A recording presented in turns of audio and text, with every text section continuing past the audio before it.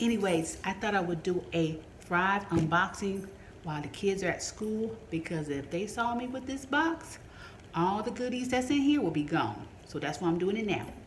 Now, before I get started, I just want to say thank you to Thrive for gifting me this membership, because you didn't have to do it. I told them my story about how I've always wanted to try organic food, and they gifted me the membership. So I just want to say thank you, Thrive, for doing that. Now, that being said, if you don't know who Thrive Market is, it's an online organic store. Their food is non-GMO, organic, gluten-free food. And they tailor to your needs as far as your nutrition. And the cool thing about it is you get all this amazing food for a fraction of the cost of what you would get at your grocery store, which is what I absolutely love, because that was the whole thing. I couldn't afford all this organic food, even though it was better for me.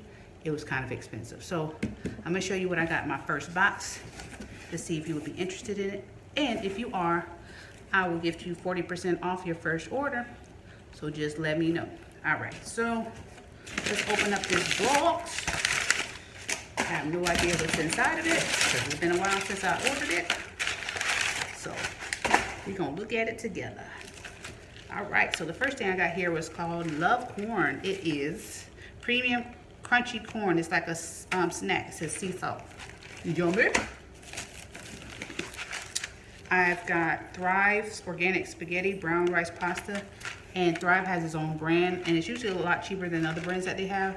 So I wanted to try that. I think I got 4 different kinds of pasta. So this was the spaghetti one, and I also got penne pasta, fusilli,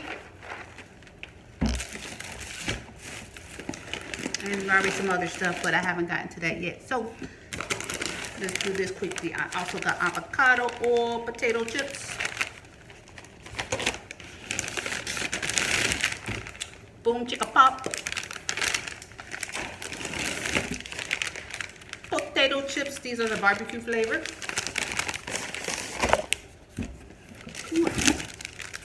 Ooh, and the Smart Sweets, yes. I wanted to try this because it's a woman-owned business, and her sweets are supposed to be yummy, but with a lot less sugar, so I'm excited about trying those. I got the Swedish fish, and I got some others here. They're buried, but what I'm really interested in is the Lily's peanut butter.